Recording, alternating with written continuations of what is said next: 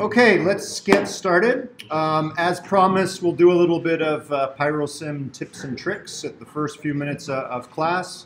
Any questions about any of the projects you're working on? Okay, a couple things this morning. First thing I wanted to talk about is creating ball and socket joints. So far, all of the robots you've been creating more or less have been using hinge joints which connect two neighboring objects together and cause those two objects to rotate relative to one another through a two-dimensional plane. You can simulate a ball and socket joint by connecting pairs of objects together to allow this rotation, and if you want, this rotation as well. And the trick in order to do this is very similar to what I showed you last time with wheels and axles. So let's say we have some main body. We're looking at our robot from the side, and we have some leg here, and we would like the shoulder joint, like our shoulder joint, to use a ball and socket joint. You can place a second cylinder with length equals 0 inside the top of the leg itself and connect the main body to the ball, if you like, with a 1 degree of freedom rotational joint, and then connect this ball to the leg with a second hinge joint that rotates through the other two-dimensional plane. And those two hinge joints would have two different joint normals, right? So that would give you this and this. If you want to get the full 3 degrees of freedom rotation, the twist as well, add a second ball, attach the main body to the first ball to the second ball, and the second ball to the leg. Make sense? Okay, that one's pretty straightforward. I met with a couple of you this week and last week, and you were struggling with coming up with a good fitness function. Don't be disheartened. This is a difficult thing to do in evolutionary robotics. So a good way to think about your problem is to try and break it down into sub-behaviors. So if you remember back to our lecture on bipedal locomotion, there was one term d that's selected for maximum distance, and that was multiplied by a second term, which was 1 over 1 plus z, which was to minimize the amount of rotation about the z-axis, and so on. So go back and have a look at that lecture, and you'll see they're multiplying together these terms to select for things they want and select against things they don't want. So for example, you might create a fitness function where F1 might be, for example, let's imagine you're working on the throwing robot, so you have an arm and a hand and then an object sitting on top. Your first fitness component might be to just throw this object as far as possible. So this actually selects for throwing. Forget about trying to get this object near this object. So you might define F1 as just how far to throw the object, stick that in, evolve for a couple of minutes, play back your most fit creature, and make sure you're getting more or less what you have in mind. Then you might go back and change your fitness function where you multiply F1 by F2, where F2 might try and minimize the distance between these two objects. In this simple cartoon example here, you can probably get away with just F equals F2 and get a robot that throws the object as close to the target as possible. But for some of the other projects that you're working on, some of the other ideas I've seen, it might help to try and break your fitness function down into these different components and go back and forth between a little bit of evolution and a subset of these components to make sure you're getting what you want, right? Rather than trying to put it all together. So this is not unlike what we were doing throughout the final projects where you'd add an object or add a joint, play the simulation, make sure everything is what you expect, add in the next piece, and the next piece. A common mistake when you're creating a fitness function is to come up with a relatively complicated equation, run it, and it's hard to tell whether evolution is making any progress or not. The behaviors you're getting may be hard to distinguish them from random behaviors. And remember, that's one of the things we're going to be looking for when you present your final project in our exam slot is, can we see just by watching 2 videos that there is a distinct difference between a random controller and an evolved controller? Okay, Yes. It's a general question, but Sure. I think it applies to a lot of people's projects. Okay. So if within the goal of whatever the goal is, locomotion, some form of locomotion is somewhat necessary. Yep. Would you put that in first? How would you go about that? Pretty much, right? So as we talked about, locomotion is tricky, right? So get from point A to point B, and then do whatever you're supposed to do when you get to point B, right? That's, yes, definitely. Other questions? Okay, why multiply the terms rather than add them? You may have noticed throughout this course, most of the fitness functions we've seen that have multiple terms or multiple variables in there, they're usually multiplied rather than added.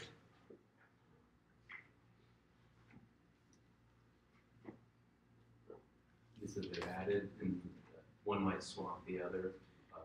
Exactly. Too large. That's it. So depending on what your fitness components are, they might have much larger, smaller ranges, right? So let's imagine, for the sake of argument, that F1, generally speaking, tends to range between 0 and 10, and F2 tends to range between 0 and 1, let's say. Okay. So let's imagine now, for example, we were going to start by adding these together. And let's imagine, to begin with, some random controller gets a value of F1 equals to 1 and F2 equals to 1. Actually, I mentioned this one ranges between 0 and 1, so this would be maximal. Let's assume we get this. Then we get a mutation that doubles this value and halves this value. Now remember that F1 ranges between 0 and 10, and F2 only ranges between 0 and 1.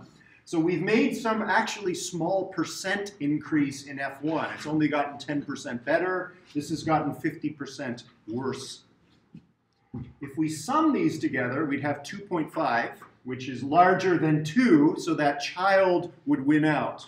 So changes in F1, which has the larger range, are swamping changes in F2. If we multiply them together, then multiplication is agnostic to the ranges of these two fitness components, right? So 2 times 0.5 is the same as 1 times 1. The child is no better than the parent, right? So usually what you're interested in your fitness function is percent increases in these different components. So it makes sense to multiply them together rather than add them. Okay. So adding them is the worst thing you can do. Multiplying them together is better. But as you probably saw in the phototaxis assignment, still doesn't work great because evolution may still try and increase one component and sort of forget about the other one. So the next best thing you can do is to take these two and break them into the two separate fitness components, which we've seen a few times now, and use multi-objective optimization, where we're trying to create a Pareto front of solutions. So each dot here corresponds to one controller or one robot. That gives you a gradient of competency from F2 specialists all the way through individuals that are getting better at all terms to F2 specialists. Okay.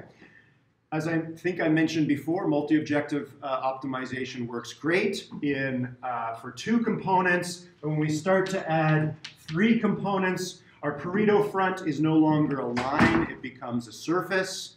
And it becomes easier and easier for individuals to inhabit that surface. And you get a collapse of the Pareto front, meaning that at 3 or more objectives, you have all individuals on the front, and it becomes impossible to decide who dies, because everyone should survive. They're all on the front.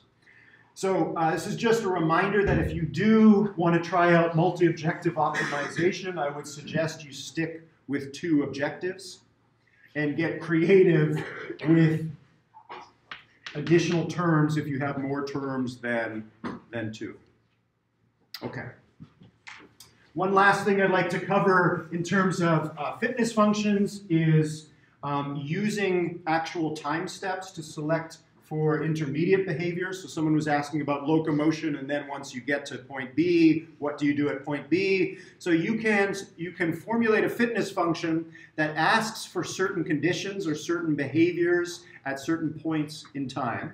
So let's go back to our cartoon example here of our throwing robot. Let's imagine that it's now going to try and throw this object through a basket. Okay, so we've got a basketball playing robot now. If you were to select, for example, to just minimize the distance between the basketball and the basket, which is maybe just F1 here, you might get perverse instantiation where evolution keeps throwing the ball at the rim. So you'd like to modify your fitness function to get it to throw the ball up, because you know that getting the ball up in the air midway through the evaluation period is going to help evolution eventually discover a controller that gets the ball through the basket.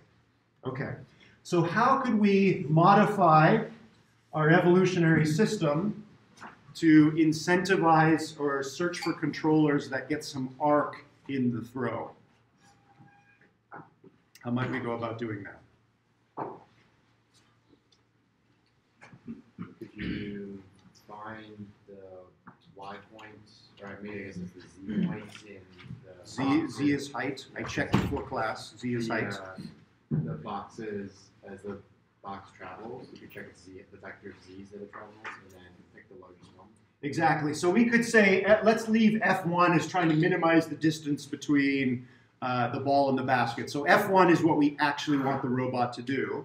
We could define F2 to say maximize the height, which is the Z component of a position sensor, which is sitting in the box, or sitting in the ball. So let's assume we embed a position sensor in the ball, and we're trying to maximize the Z component of the ball at time step 500 out of 1,000 time steps. So Z sub 500 here is just my shorthand for saying we're going to evolve throwing controllers that maximize the height of the ball midway through the evaluation period.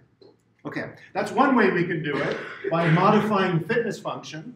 Another thing you might want to try and do, if you want to try and minimize the number of components in your fitness function, is you could modify the environment. You could put an obstacle halfway between the robot and the basket, which will penalize throwing the ball directly at the edge of the basket.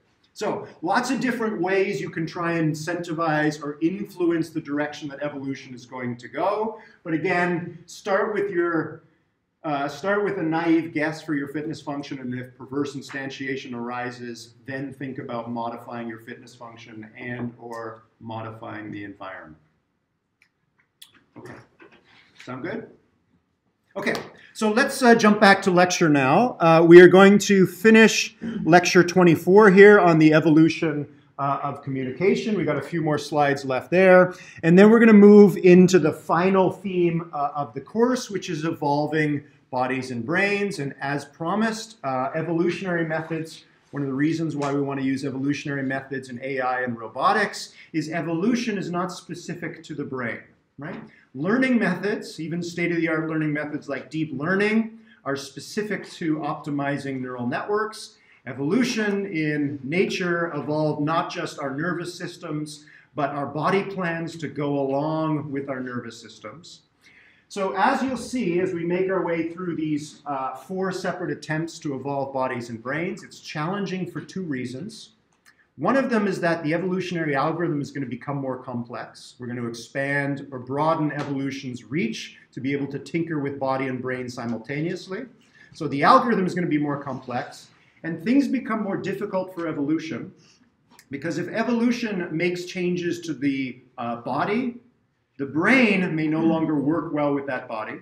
Alternatively, if a mutation alters the body, it may no longer work well with the brain, and vice versa. So evolution is going to be trying to co-optimize these 2 subsystems, and changing one subsystem often breaks the adaptation between these 2 systems, right? They both need to work together, as we saw in embodied cognition. How do we get our evolutionary algorithm to be able to optimize or change bodies and brains at the same time? Tricky thing to do. Okay, we'll see that in the next few lectures. Final project. So undergraduates, you're now working on your 3rd weekly report, where like Weekly report number 2, you're implementing your next weekly work package. Remember, when you submit weekly report 3 next Monday night, put a sentence or 2 in there for the TA saying, Rob, remember that I was trying to do this week, and here's a screenshot or a video demonstrating that I successfully did so. Or alternatively, Rob, recall that I proposed to do this week, but given what I learned from last week, I've modified my work package in this way. I was now attempting to do this, and here's a screenshot and a video showing that I implemented it correctly. Okay, next Tuesday, you'll be finished with your weekly reports, and you'll have from next Tuesday all the way through till our exam period to finish up your final project and prepare your oral and written reports, or your oral and written aspects of your final project, and we'll talk about those again next Tuesday. Okay, so back to the evolution of communication. Remember, this is part of a 2-part lecture series on evolving robots to work together, to do things that are beyond the ability of any one of them. This is a challenging thing to do until you're able to communicate, right? We saw the lions last time that were able to capture the gazelle. They could only sort of signal. They could see what their other lion compatriots were doing, but the lions couldn't say, all right, I'm going to do this at next time step, don't tell the gazelle, right? However, that's a very useful tool to have if you want to coordinate behavior on a larger scale. So in lecture 24, we're looking at groups of agents which don't really do anything very interesting except evolve the ability to communicate. And again, communication is useful, but it's challenging for evolution to discover because you need the evolution of a signaler, someone who emits language, and at the same time, in order for that particular signaling strategy to survive, there has to be someone who hears it and mates with the signaler to produce children that can both signal and respond appropriately to that signal, right? So evolution is hard, language is hard to evolve because you need a speaker and a listener simultaneously. In the simple experiment we saw last time, we saw that this is possible. We have immobile females that emit songs, and the songs that they emit evolve because we're evolving neural networks for them. So the output layer of the female neural networks is a song. Males are mobile, they can move. If they happen to move within the song radius of a female, the males hear that song, and they hear it in the sense of the song arriving on the input layer of their neural networks, and the value arriving at the output layer of their neural network dictates which of 4 actions they perform. Stay still, move forward, turn left, or turn right. Okay. Remember, they were moving on this toroidal grid. And we saw last time that at the beginning, males move randomly. After a while, they evolve to just move straight all the time. So they're not listening. After a while, we start to see some males that turn right when they hear one song and turn left when they hear a second song. So we are now starting to see the evolution of language. And we ended last time by seeing how this works. We have a male moving forward. The female senses the male, where the male is, and what direction the male is moving in. And she changes her song to change the behavior of the male and direct the male in towards herself. And she's able to capture a male, and they produce 2 offspring, and we have the evolution of language. Okay, last piece of this experiment, we're going to try and analyze exactly how this evolution of language occurs. And in order to do this, the investigators simplified the experiment a little bit. In this case, the female neural networks are going to have just 2 output neurons, which means that the females can only emit 1 of 4 songs, 0, 0, 0, 1, 1, 0, or 1, 1. So we've simplified the range of songs that the females can emit. And the males have 2 input neurons to hear that song. However, they can still do 1 of 4 actions. So far, so good? Okay. So given that simplification, we can now represent every single male every single of the 800 males and what they do when they hear what song. So how does this work? Well, let's look at each entry in this table, and you'll notice that in each entry of this table, there are 4 digits here. Each of these digits corresponds to one of the 4 songs. So this is song 1, song 2, song 3, and song 4. This particular group of 6 males does nothing, stays still. Remember, 0 is stay still. Stay still if you hear song 1, song 2, song 3, or go forward if you hear song 4. And at this point in time, at the beginning of the simulation, there were 6 males that had those 4 behaviors in response to those 4 songs. What about these 4 males over here? What are they doing? Should actually be 4 zeros there, not 3 zeros. Nothing, right? They will stay still regardless of which of 4 songs they happen to hear. Why are there 2 zeros in there's 2, in the third column, there's a 0, and then in the last? Yeah, this I think is just a typo. So this indicates that there are 0 males in this particular category. Let's go all the way down to the bottom right. There are 6 males here. What do these 6 males do? They always turn right. They always turn right regardless of which of the 4 female songs they hear, right? And as you would expect at the beginning of this simulation where all the males and females have random neural networks, the females emit songs at random and the males react randomly to the songs, and we get a uniform distribution of males with different behaviors across the board. Right? Okay. So like before, we're now going to walk through one evolutionary run, and we're going to see snapshots of change in male behavior. After 8,000 time steps in this simulation, you can see that most groups of males have gone extinct. Not surprisingly, this group up here, if all you do is ever stay still, you're very unlikely to mate, and away you go. Okay. Same thing in the bottom right. If you always do the same thing, regardless of the song that you hear, you're also likely to go extinct. Okay, somewhere in here, I can't see it at the moment, maybe one of you can, there should be some groups in here that are doing 1, 1, 1, 1.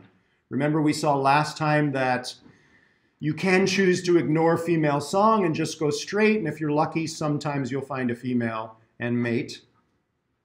It's the third column to the left. 7.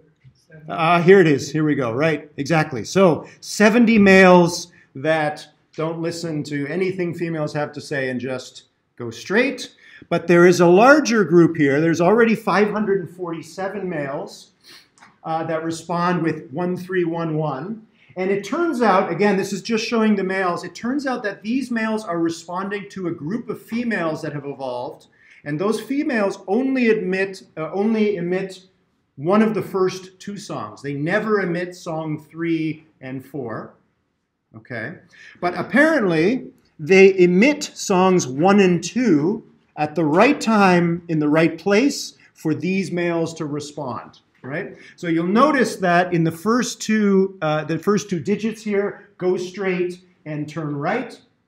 Turn right.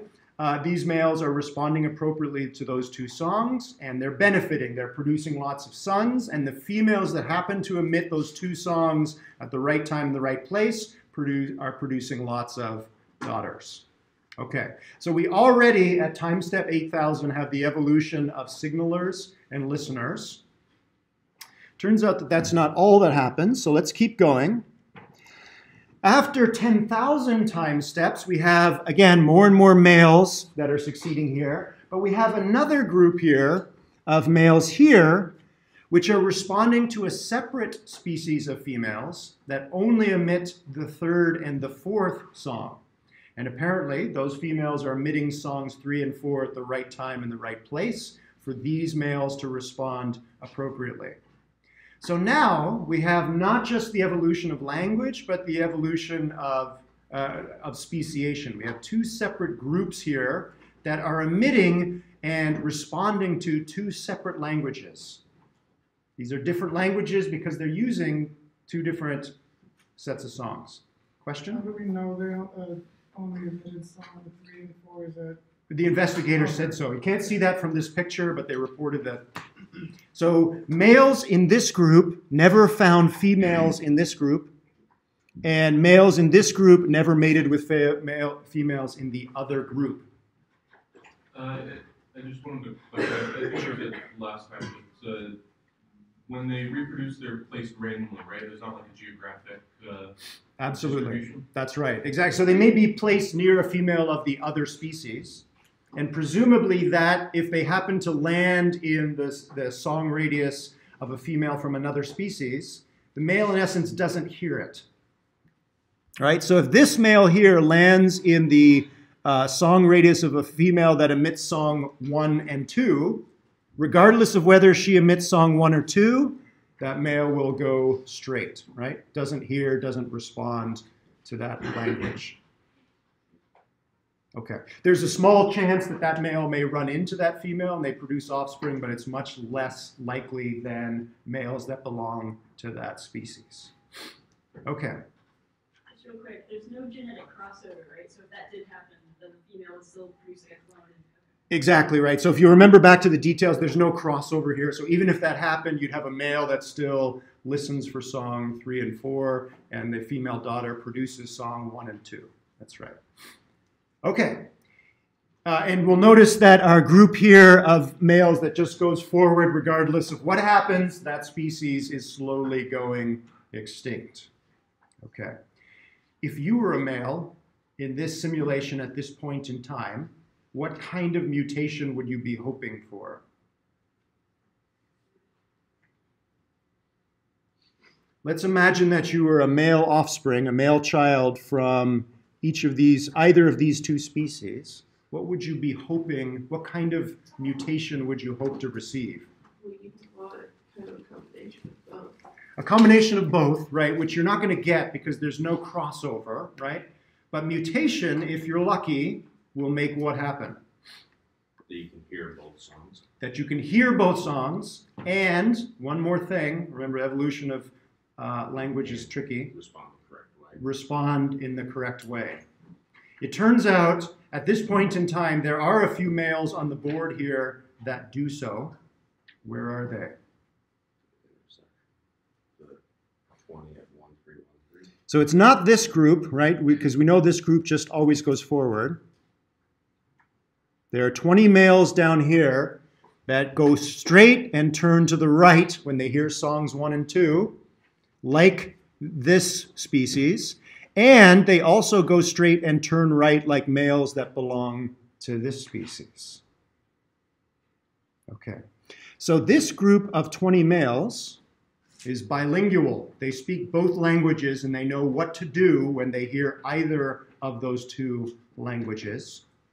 What do you think is going to happen?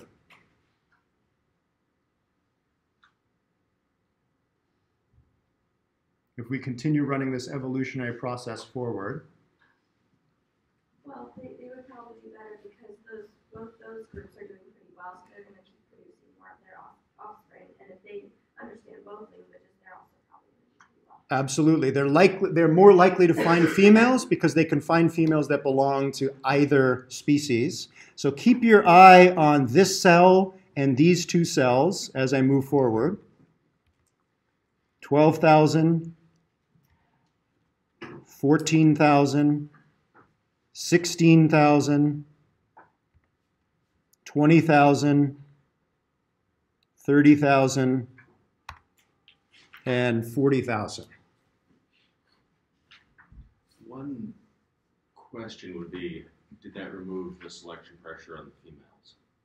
Did it remove the selection on which females? Remember, we now have two female species here. Right, that's what I'm saying, is the selection pressure between the 1, 2, and the 3, 4.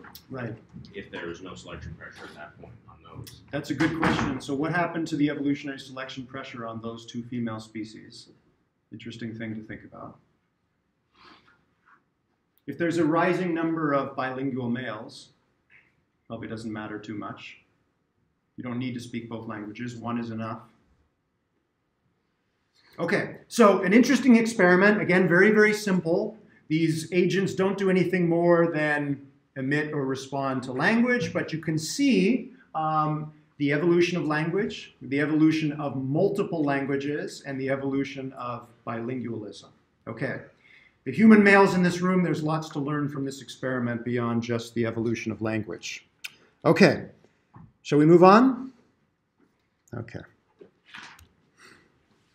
Okay, so let's move on now to our last theme on evolving bodies and brains. This is an interesting corner of artificial intelligence and robotics because there was a landmark paper published back in 1994, and that's what we're going to talk about today. This was the first attempt to evolve robot morphology and control, and you could argue that this is still the state of the art in this field. My lab and other labs have been trying to improve upon Sims's work here. Tricky thing to do. So the high water mark was set back over 20 years ago now, and as you'll see, it's a challenging thing to do.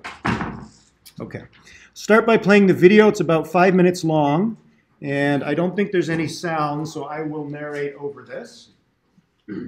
Remember, this is 1994. I told you up to this point that there were no physics engines. I lied. There was one physics engine. Sims himself wrote his own physics engine and then used it to evolve bodies and brains of virtual creatures.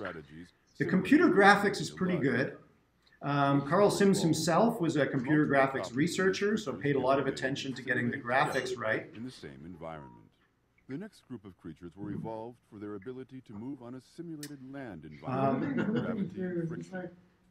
So you'll notice that in some cases we've got locomotion over land and some are swimming. So not only did he create his own physics engine, he also approximated fluid dynamics, which is not an easy thing to do.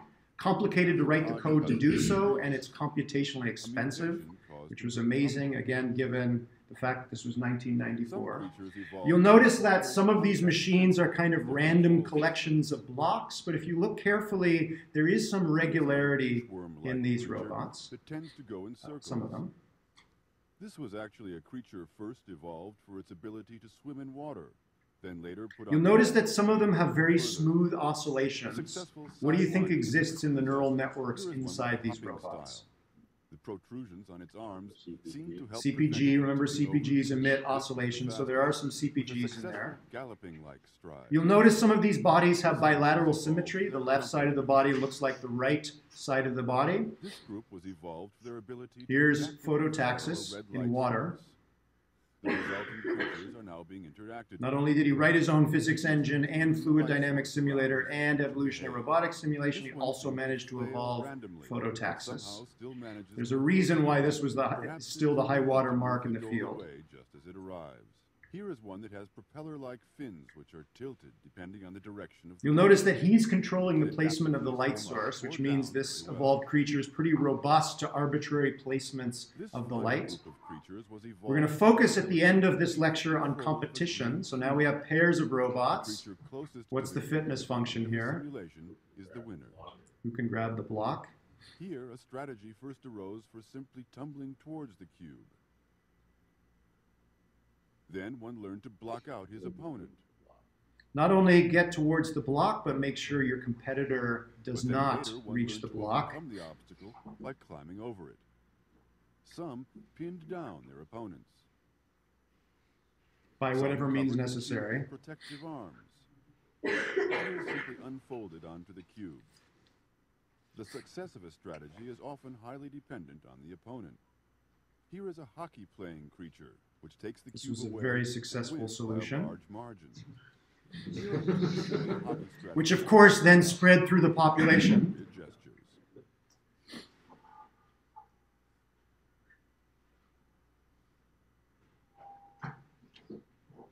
This crab-like creature walks well, but often continues past. Hyperaggression also evolved in some cases. Forget about the block altogether and just beat up on your opponent. Against the arm, the crab seems to simply walk away. I think there's a TV show called Robo Wars or Robot Wars. This was the original Robot Wars. Two-arm technique that swipes quickly in from the side and moves the cube over to a second arm. These are the final rounds of competition amongst the overall best.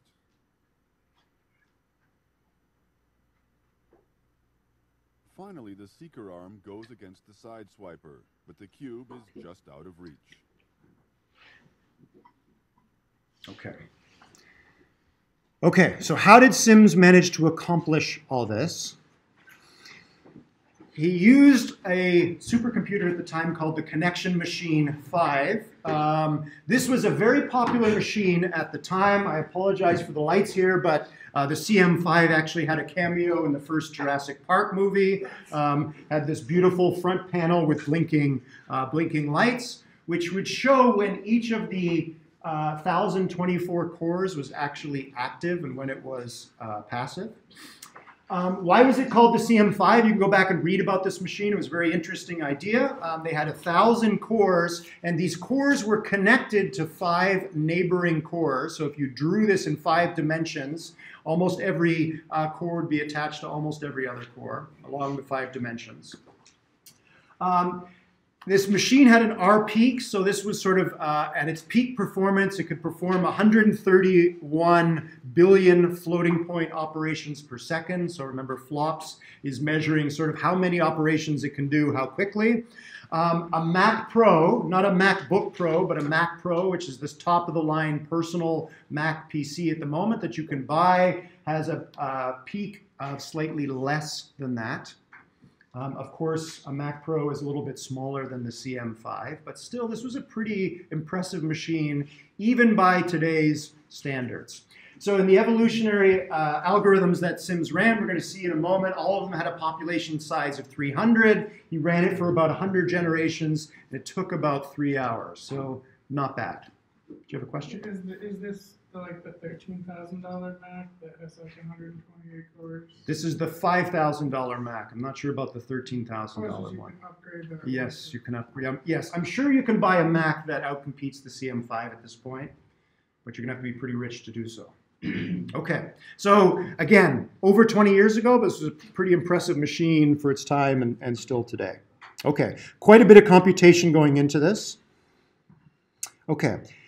There was a lot that went into designing this evolutionary algorithm. As I mentioned, one of the challenges about evolving bodies and brains is picking a good genotype to phenotype mapping. So remember, the genotype is the blueprint, the thing that encodes. In this case now, it's going to have to encode both the body and brain. And the phenotype is the thing that's produced by the genotype, which, as always for us, is a simulated robot.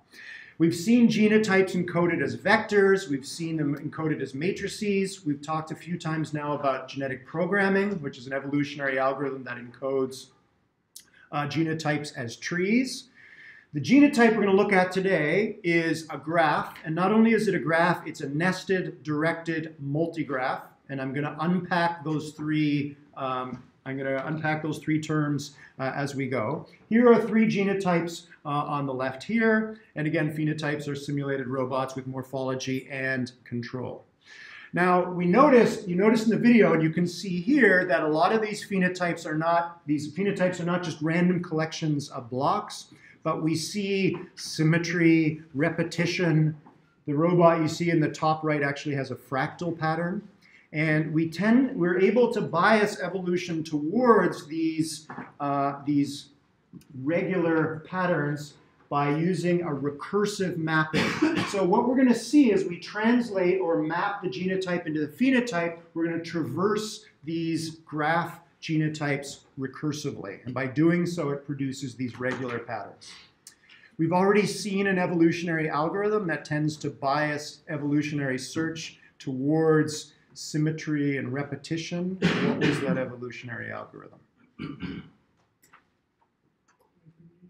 HyperNeat, right? So remember HyperNeat, I showed you the example of how it paints colored pixels across a 2-dimensional plane or a 3-dimensional volume. When Sam was here guest lecturing, he showed how you can use it to paint voxels across a soft robot. HyperNeat was invented many years after Sims's approach and used a different genotype to phenotype mapping, the CPPNs, or compositional pattern producing networks, that are at the heart of HyperNeat, used a different mapping to get the same result. Bias evolution towards not just random collections of things, but patterned collections of things. Okay, so let's spend a few slides looking at how this mapping actually works. Inside the genotype, we have a collection of nodes and edges. And the nodes are going to have a large number of labels attached to them. And these labels are going to have descriptions about how to construct body parts and also joints. So the first time through Sims's work, it seems obvious that you would use the nodes to encode body parts and edges to encode joints between body parts. That's not how things work here. Nodes are going to encode body parts and joints that connect the current body part back to its parent body part. Okay, so what are those node labels? Well, we have 3 labels, X, Y, and Z, that represent the shape and dimensions of a body part. We have a 4th label which indicates what kind of joint type is going to connect that current body part back to its parent body part, hinge, ball and socket, and so on. 2 additional labels that encode the low stop and the high stop of the joint. What's the range of motion of the joint? And finally, a binary tag called the recursive limit. And we're going to see how that works in a moment. We'll come back to that. Let's switch now to the edges. So let's say we're going to start construction of the phenotype at this node. We construct this part, which ends up being the body of the humanoid. Here we have all of the instructions in here about how to build that part. And we are now going to follow all of these outgoing edges. And when we do, we're going to arrive at 5 nodes. We're going to arrive at this node, and then we're going to arrive at this node 4 different times.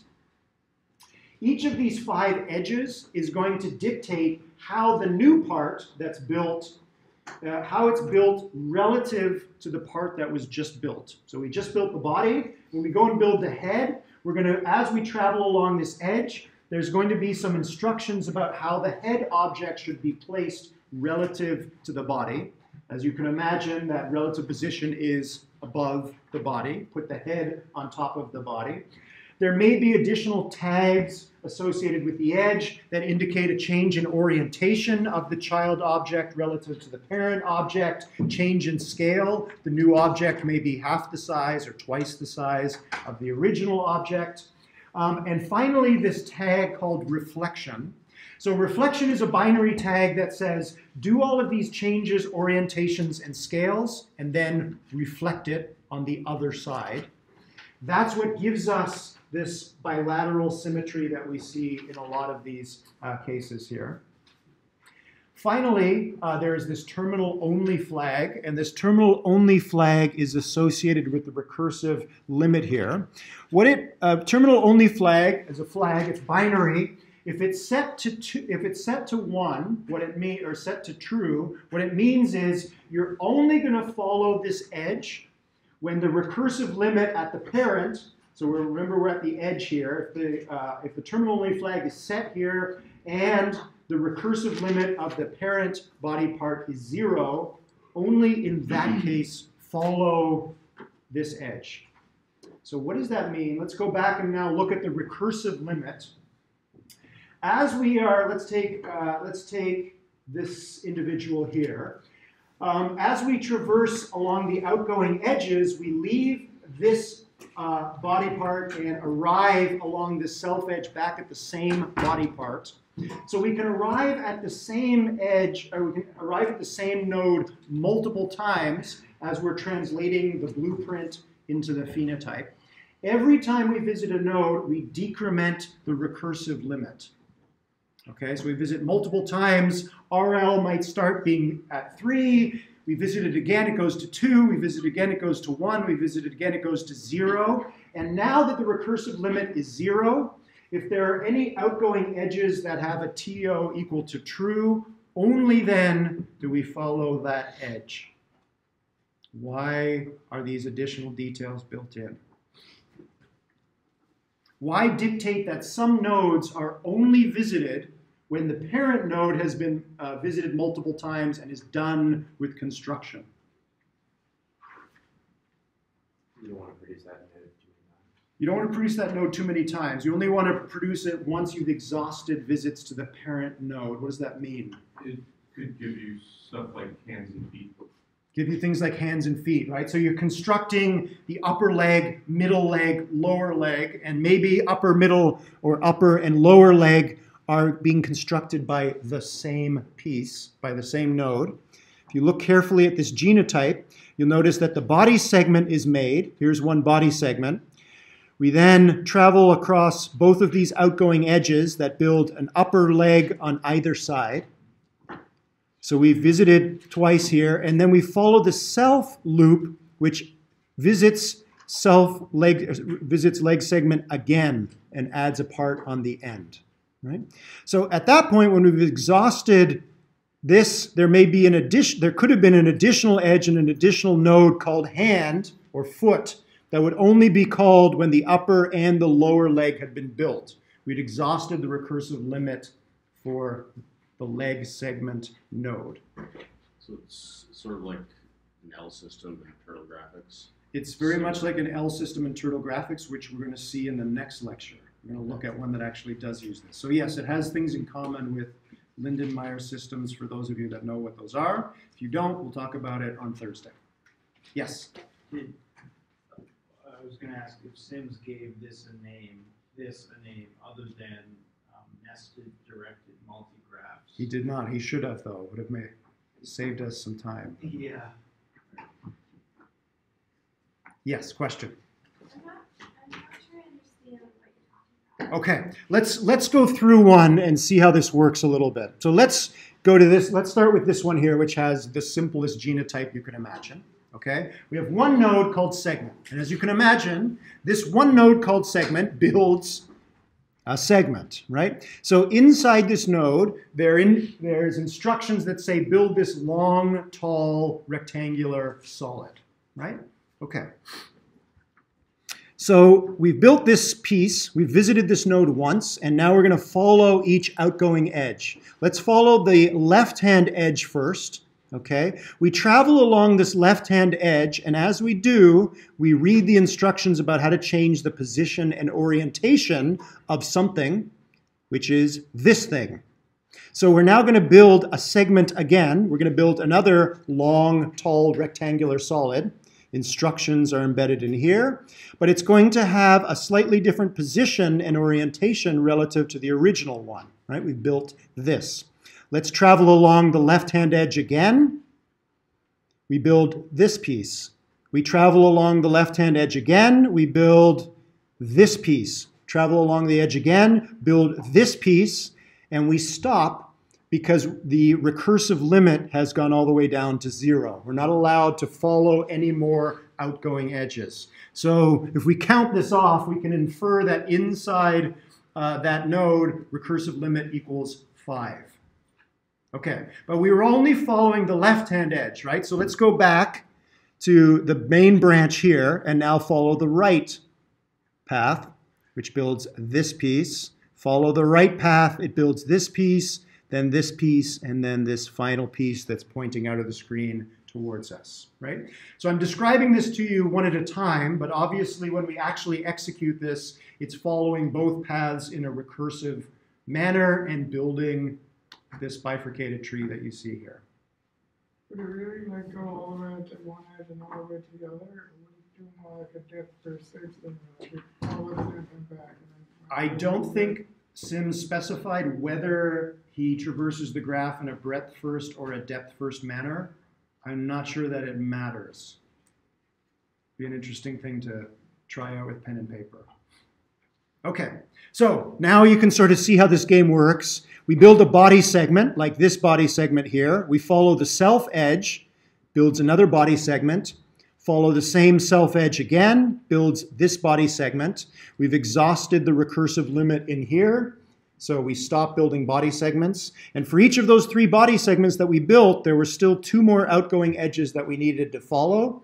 And when we follow those 2 outgoing edges, one of those outgoing edges builds this piece, the other outgoing edge builds this piece. Follow the self edge, build this piece, and so on. Make sense? Okay. So, if you think this makes sense, I want you to turn to your neighbor, pick one of these 12 robots. You can see the phenotype.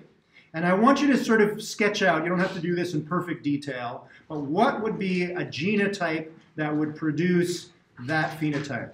Don't bother filling in all the position and orientation labels. If you get sort of just the nodes and edges right, that should be sufficient. I'll give you a couple minutes to sketch out a genotype for one or a couple of these 12 robots, and then we'll see what you came up with. Good luck.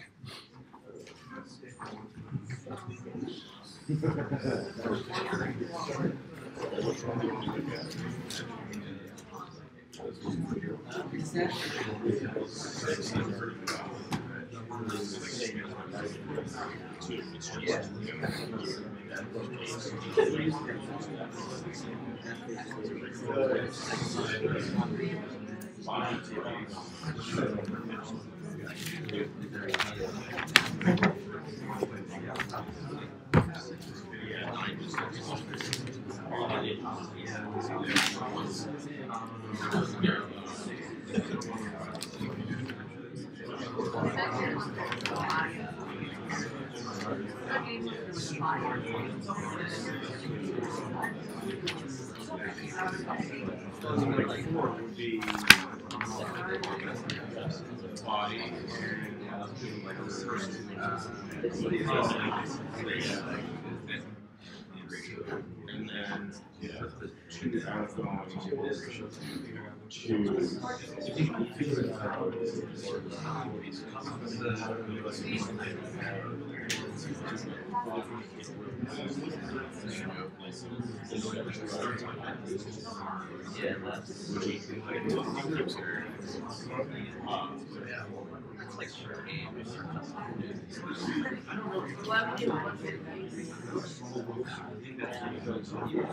like each node is the first one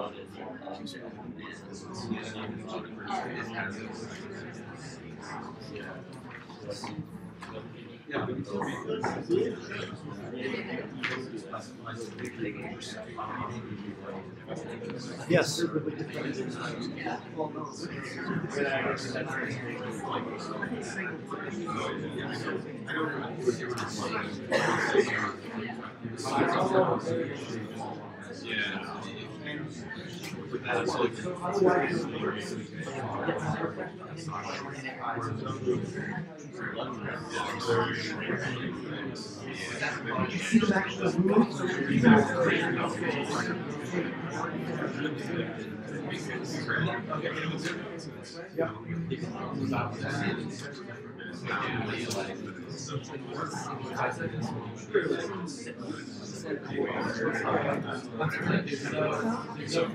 Sometimes if you set the high and low stop, so that both low and high stop are greater than 0, or both low and high stop are lower than 0, then the joint will move to be inside its low and high stop.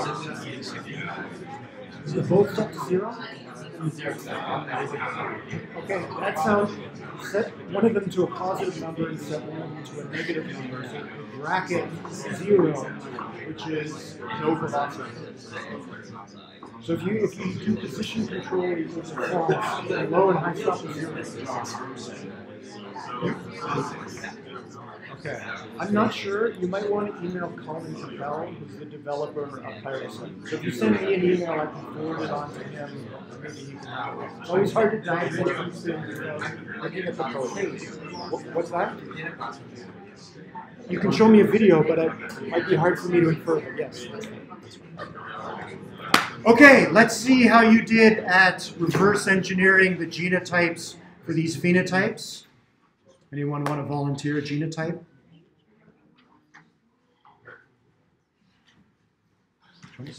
So 6 looks like what we just saw, except with one fewer recursive limit on the fins.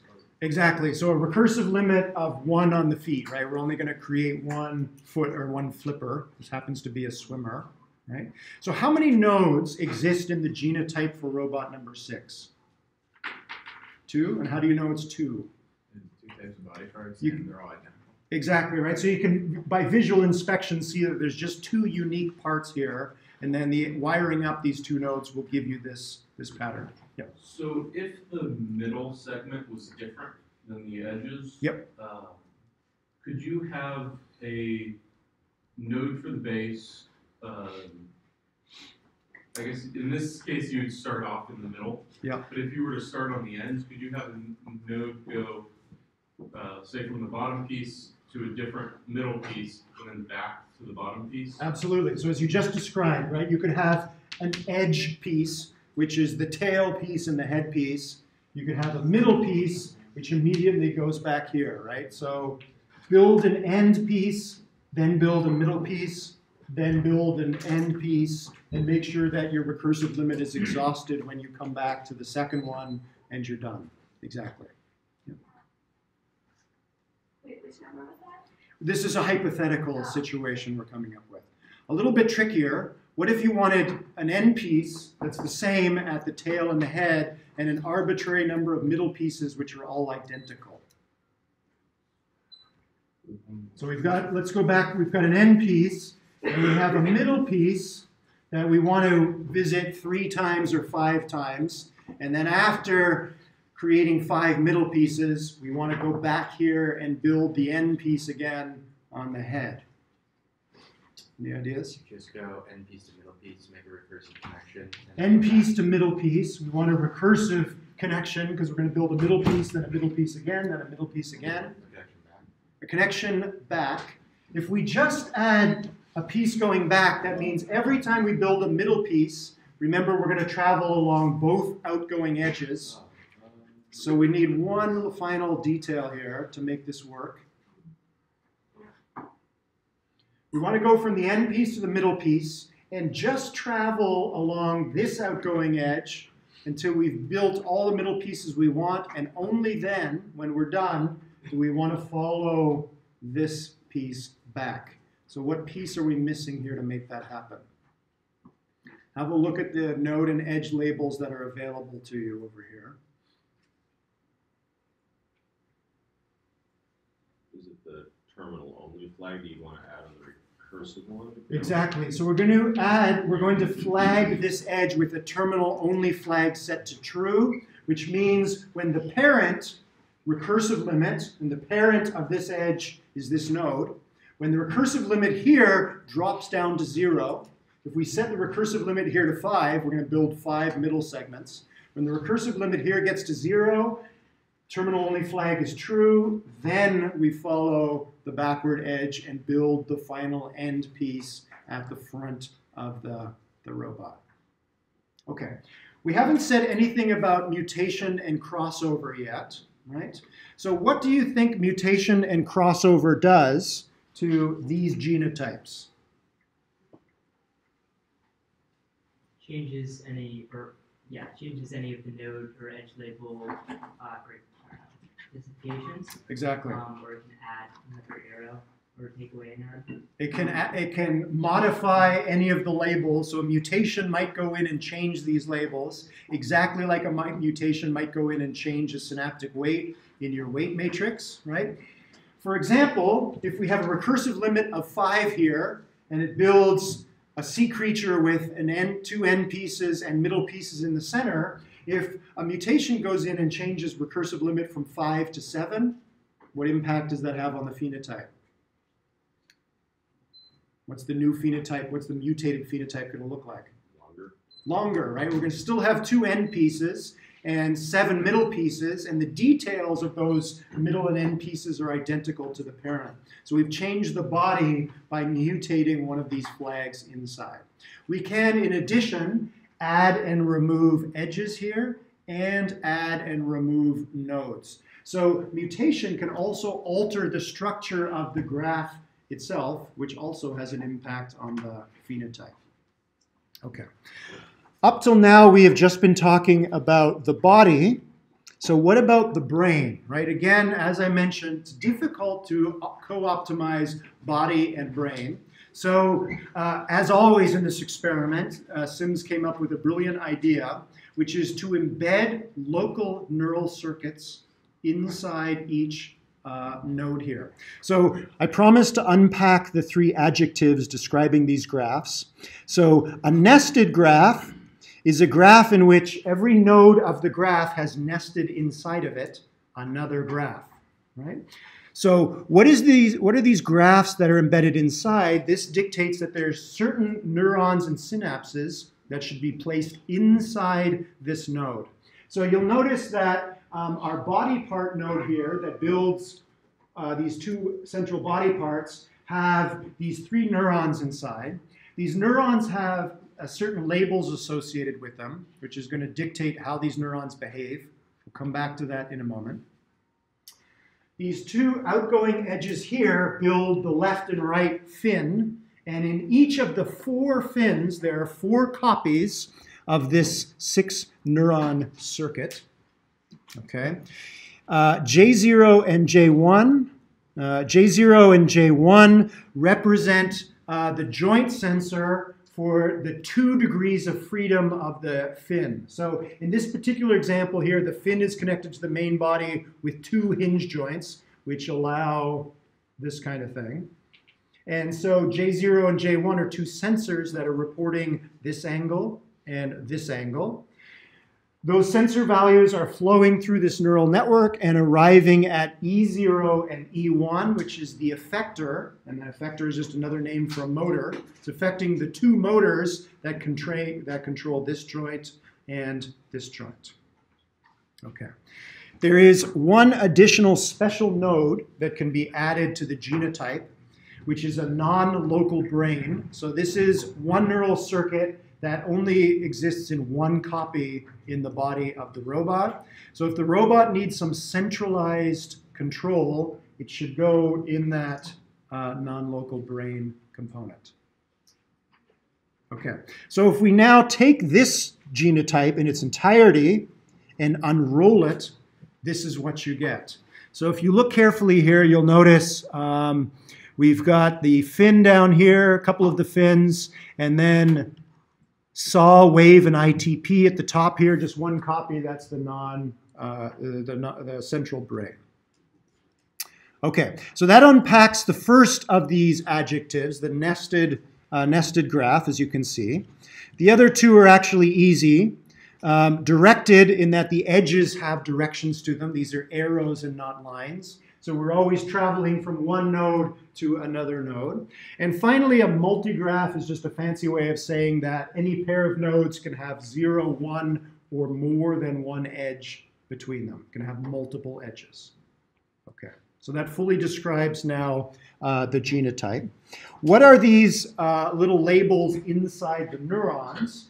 Well, Sim wasn't happy with just summing up the raw sum and then sending out the value along the outgoing edge, which is the sum neuron that you see here. He created a whole bunch of other neurons, like product, which would take all of the incoming values and instead of summing them, take the product, push that through an activation function, and send it out along outgoing edges. He had a whole bunch of other kinds of functions here. And then finally down here, he had 2 different kinds of central pattern generators. One that would output a wave function, which is just a sinusoidal pattern like we've seen before.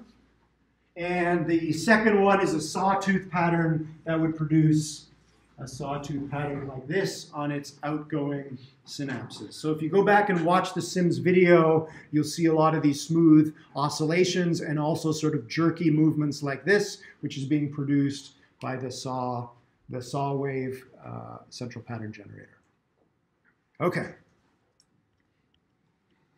Okay, we mentioned mutation, how mutation can add and remove nodes, add and remove edges, or alter individual flags. This is one of these papers that just keeps going. So there was not only mutation, but also crossover. How do you take 2 nested directed multigraphs, cross them together, and produce child nested directed multigraphs? There are different ways to do this. This was one way that Sims came up with, which is to take each graph and align all of the nodes linearly, like you see here. Do that for 2 parent genotypes that have survived in the population, and start copying along the length of one of them until you get to some randomly selected crossover point. So evolution says cross at this point. At that point, move along the cross to the parent, second parent, start copying nodes and edges from the parent. So copy this node, copy its edges, copy this node, copy its edges. We hit another crossover point, so cross back to the first parent and copy its remaining nodes and edges. So here's a way to cross over two graphs, which you can see visually are different from one another. And they produce a third child graph, which is similar to, but not identical to, either of the parent graphs. Okay. He also came up with a different way of combining genetic material from two parents, which is grafting. So start copying one parent at random. Take one of the edges in parent 1, disconnect it from some node in parent 1, and randomly reconnect it to a random node in parent 2. And when you get to that modified edge, which is the dashed line here, travel along that edge to parent 2 and copy the remainder of parent 2. That's grafting. It seems to me like there's a possibility where the parents could keep getting longer and the children could then keep growing in length. Absolutely, and this is another problem in the field. It's known as bloat, which is if you actually look at the genotypes along an evolutionary run, it's exactly what you see. These graphs get larger and larger and larger over time. Yeah. How does actual evolution solve that? How does actual evolution solve the bloat problem? We're fundamentally like, there's a physical limit on like how much DNA or stuff, how big we can get. Absolutely. So there's a physical cost. How much DNA can you pack in a cell's nucleus? And how much energy does it take to copy a big piece of DNA? As always in nature, those are just two of probably 300 reasons why, or the ways in which Mother Nature combats bloat in biological genetic material. Okay, good question. Okay, so we have mutation and crossover, and as always, they're combining genetic material from two parent graphs. Yes? Kind of related to that last thing. Yes. So do these, or any of these major algorithms incorporate removing body parts or removing something once it's been added? Absolutely. So as you can see here, the child is actually the same size as the parent. And you can do this with pen and paper. You can take those two parents and choose one or two crossover points at random. And some of those randomly chosen crossover points will produce a child which is smaller than either of the parents. It is possible. Yeah. Mutation will also do it. It can remove a node or an edge. In my years of creating these kinds of experiments, I've tried every genotype, every fitness function, every physics engine, every environment you can imagine. Generally speaking, a mutation that adds genetic material has a higher chance of being beneficial than removing something, right? I can open your laptop and randomly add a piece. It's probably going to break your laptop, but I might get lucky. I'm much less likely to remove a part at random and make your laptop not only work, but work a little bit better, right? It's extremely unlikely, as you can imagine. Okay, following along on that theme, as you can imagine, most of the child genotypes here probably did worse than both parents because we have the competing conventions problem. If you go back and look at our lecture on neat and hyperneat, that showed that it's very difficult to randomly combine genetic material from two networks or graphs. So hyperneat, again, neat was a response to this paper to try and come up with a better way of recombining genetic material from two networks. Okay. Regardless, as you saw from the video, Sims was still able to get some pretty sophisticated creatures in addition to creatures that could compete over a common resource. So we got 5 minutes left, so we'll end with our competitors here. Here's the arena.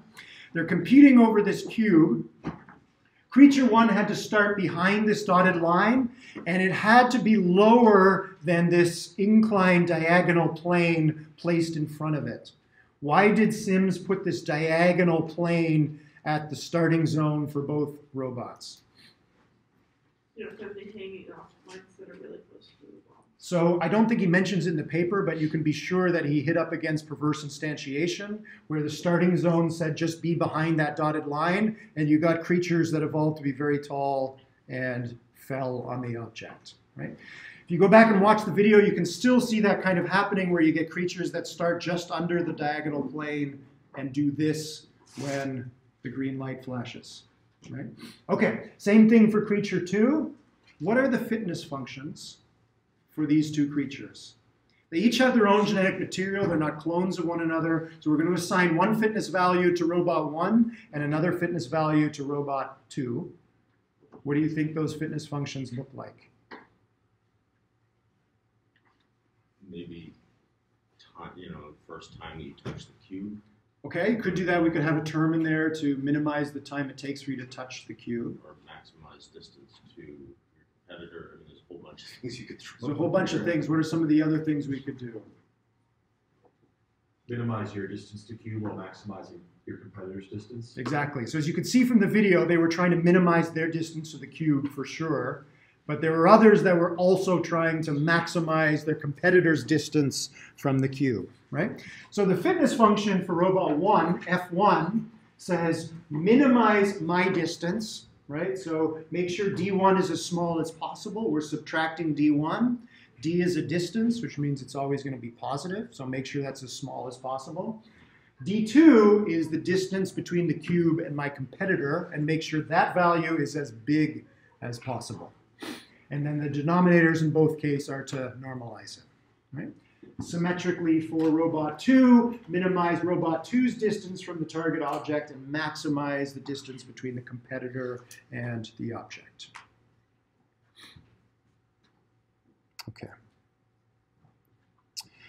All right, so that's the fitness function we're going to use. We have a big population of robots, and we're going to compete pairs of robots against one another. How do we estimate the general ability of any one robot? Not how well it did against robot J, but against every other robot J in the population.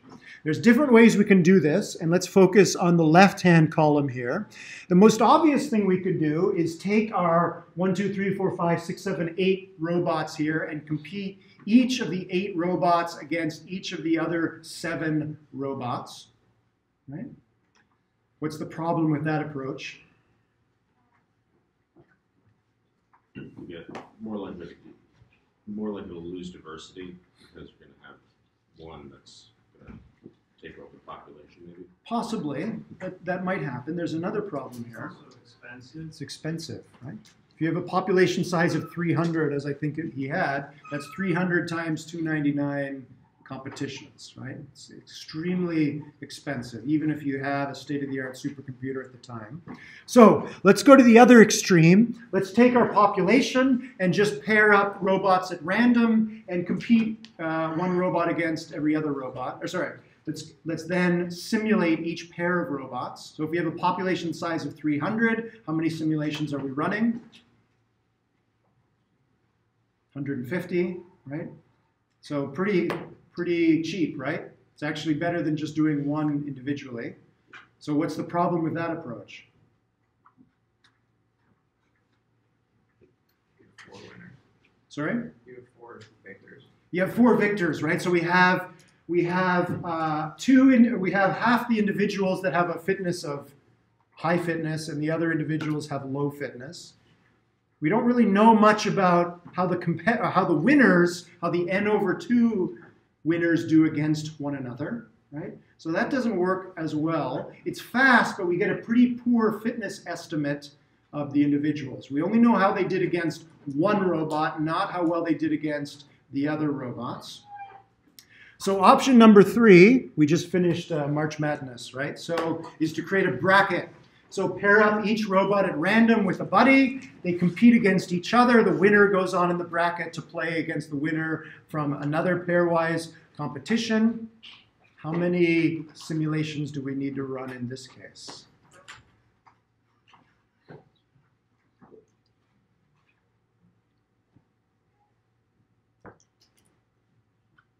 It's log of n. It's log of n, right? Okay. Last one, so log of n is good, still pretty cheap. What's the problem with a bracket? You have one robot losing the first round that is better than all but the first one that it played, except that second, the one that it played first could be worse than all the others. Could be, right? Except for the one. So I happen to be the second best robot in the population, and I get teamed up with the best robot in the population, right? I'm knocked out in the first round, so my fitness estimate is the worst, or close to the bottom, right? So the system has made an erroneous approximation of my fitness value, right? So a bracket doesn't work very well. We'll discuss the all versus best competition on Thursday. You have a quiz due tonight. Thanks very much.